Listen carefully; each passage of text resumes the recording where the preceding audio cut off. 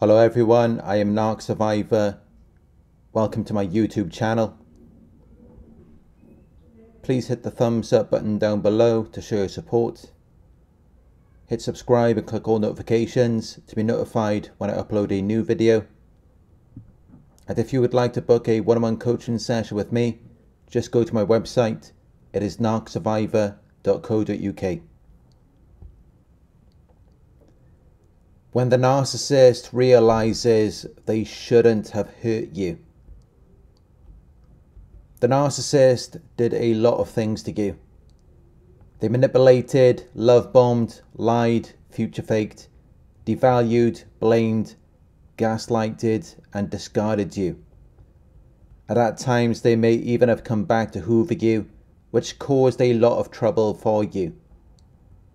And you may have been in far better condition before all of that, to where you were a far greater source of supply to them. And of course, we know that. We know that before the narcissist does all of these negative things to us, we are in a far better position to serve them and to give them what they want. But do they realize that? Does it ever cross their mind? Do they even think about it? Do they recognize that it's not good? Do they feel the need to apologize? Do they take responsibility and try to correct it? No, they don't do that. They lack affective empathy, so they don't feel what you feel. But they do know what they've done. They understand that it's wrong. But they're very arrogant and entitled, so they feel like they can do whatever they want. And if someone gets hurt along the way, it's not their fault. But at some level, they may recognize that it's their responsibility to make amends. However, that only fuels their narcissism even more, because it reminds them of their inadequacy and their inability to perform. So it just makes them even more mad, even more bitter and resentful. And they fight it. They push those feelings away because they have to be right. If they're wrong, then they have to make amends, and they're incapable of doing that. They don't even have the means, so it just makes them feel inadequate. It's too overwhelming for them to deal with. So instead, they bury it within. They bottle it up. They live in denial. But the more times that they are confronted with these issues or situations where they did something wrong, or they affected someone's life in a negative way, it's like shaking a bottle of Coca-Cola. It's only a matter of time until it explodes. And this is why they're like loose cannons. It's why they're always on edge. It's why any little thing could set them off. Because they know the wrong that they've done. They know the damage they've caused. But they're in denial, so they don't want to be reminded of it, because it triggers their shame. And all they're concerned about is their feelings about themselves, their false image. And of course, any wrongdoing that they have committed is going to affect that image. It's going to affect the distorted way in which they see themselves, which is why they will avoid thinking about it, and instead they will try to distract themselves with addictions and escapism, or by projecting their insecurities and shifting the blame onto you, because it allows them to dodge the shame if they can get you to focus on yourself, rather than you pointing the finger at them. So they literally have to live a lie. They have to disconnect from themselves and their own emotions, and this is why they're so miserable. It's why they're so impulsive and reckless. It's why any little thing could set them off to where they fly into a rage, because they've buried it within. They've bottled it up. So at any moment they could explode. But even then, all of these feelings are for themselves. They don't care about you. They don't care about anyone. So you're not going to get an apology.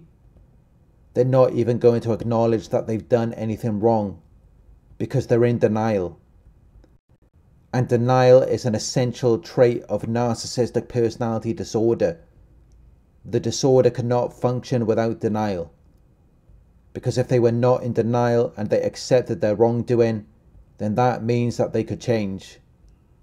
But they are in denial. And that is why you're not going to get an apology, as you're not going to get any closure, which are two things that you may need to move forward in your life. Because they may be the very things that are preventing and restricting your progress and development, to where you're just looking for answers. And once you've got the answers that you're looking for, then you can finally move on. But you're never going to get that from a narcissist, because they can't be vulnerable and they don't want to take accountability, because that means shame, and it means they're inadequate. It means that they have to deal with the consequences, and they do not want to deal with that. So they choose to live a lie, to where they are shame-based people who are doing everything they can to avoid reflecting on their shame. Because otherwise, if they took responsibility for their actions, it would mean that they would have to change or be better in some way.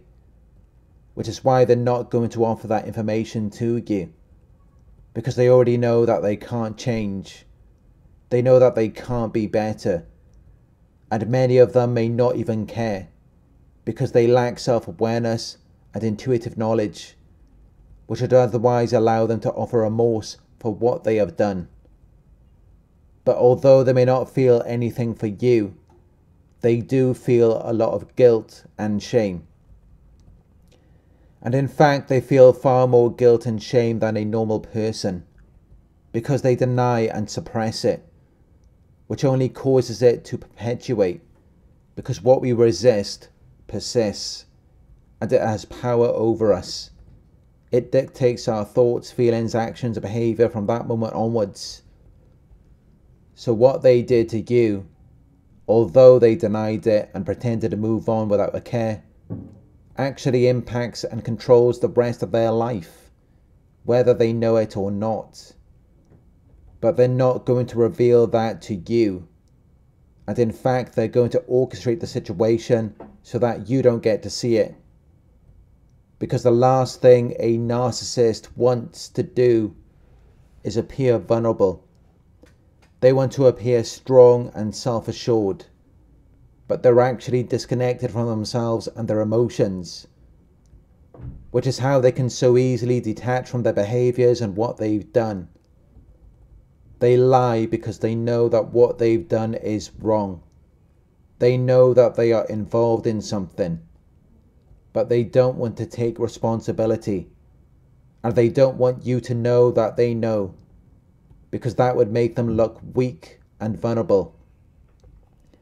It would make them feel inadequate, so they don't want to show you how they're feeling, which is why they will deflect their guilt and shame onto you, and deny the fact that they have these toxic behaviors, even though you know and you can see it, and you may have all of the evidence in the world.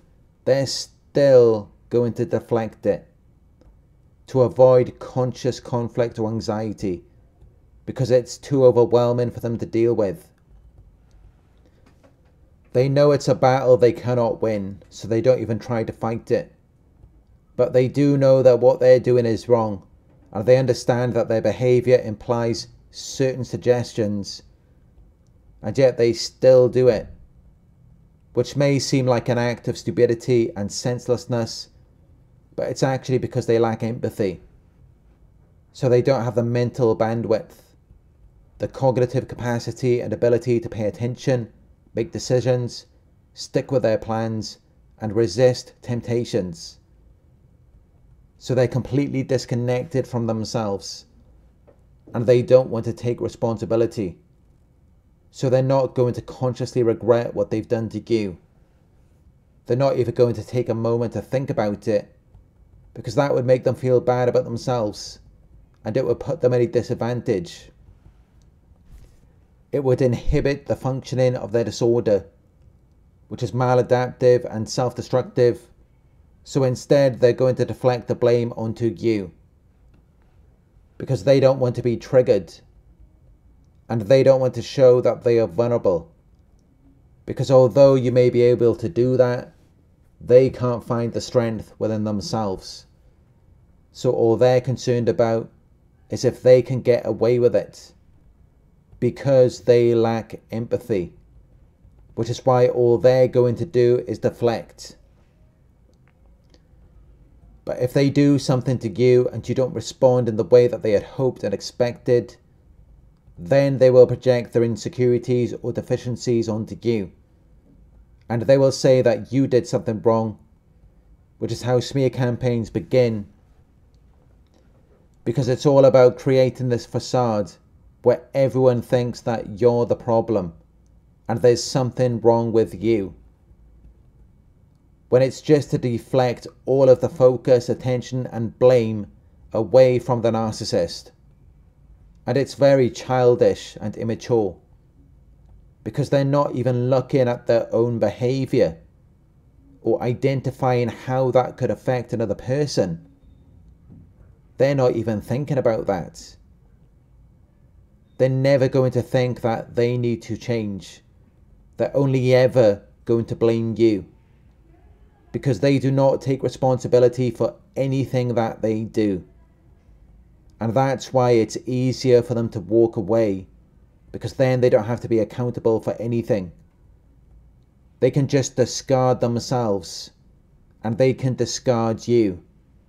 And then they can go into a new situation with someone else who isn't going to hold them accountable. Which means that it's all fake, because that's not who they really are. As our behaviours are connected to our identity. So if they denied their behaviours and they didn't take accountability for what they did, they're essentially rejecting and discarding their own true identity again and again. And this is how they've become a shell of a person, an empty meat suit with no values or morals, who could just change from one moment to the next. Which is why they're never going to own up to anything they do. They're just drifting through life, putting all of the focus on you. Because the last thing they want is to be themselves. They already know that would put them at a huge disadvantage. Which is how you should know that the smear campaign is not your fault. And it's not your job to fix everything. Because it doesn't even make any sense. How one person could always be to blame for everything, while everyone else is faultless. That's how you should already know that it's all fake. Because that just doesn't happen in reality. Other people do things wrong. Other people make mistakes.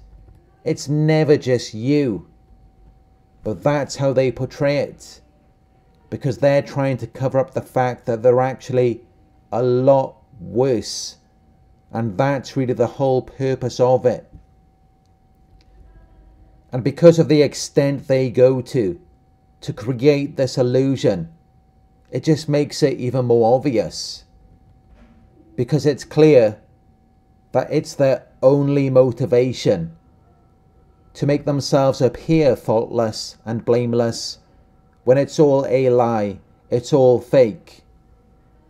And that is why they're so miserable, because they can't take accountability. So they can't even be themselves, which means they can't generate their own power and energy from within. And that's why they're so heavily dependent on you as their source of supply. Because you're held accountable for everything. Even things that you haven't even done. Which gives you a lot of power. because you're constantly learning and correcting things. You're constantly trying to make everything right, while they just become degenerates because they have to degrade everything to maintain this facade, which is why as time goes by the tables turn and it becomes more and more obvious who was right and who was wrong. Because if they just stopped and tried to make things right, it would be clear to everyone that they were the problem all along, which is why the only thing they can do is blame you. They really have no other option other than to hang themselves. But even when they're blaming you, they're not really looking for you to improve anything. They don't even care. They're quite comfortable laying in their own filth. All they're worried about is your reaction, because that's what fuels them. So that's what they're looking for. They just want you to validate their false self. They want you to feel bad about yourself, because that's what brings them pleasure, from knowing that you care, from knowing that it's affecting you. And other than that, they don't really care about anything, which is why they're never going to tell you what's wrong, because they don't want things to be better. They just want to put you down and make you feel bad, because all they're concerned about is the facade. As long as things look a certain way, they're okay with it, because then they can get reactions and it fuels this illusion. They're not worried about actually being anything for real. Thank you for watching. If you found this video helpful, please give it a thumbs up. Share your thoughts in the comment section. Hit the subscribe button to receive notifications. If you would like to support the channel, you can donate at paypal.me/Narc Survivor. You can book a one-on-one with me on my website.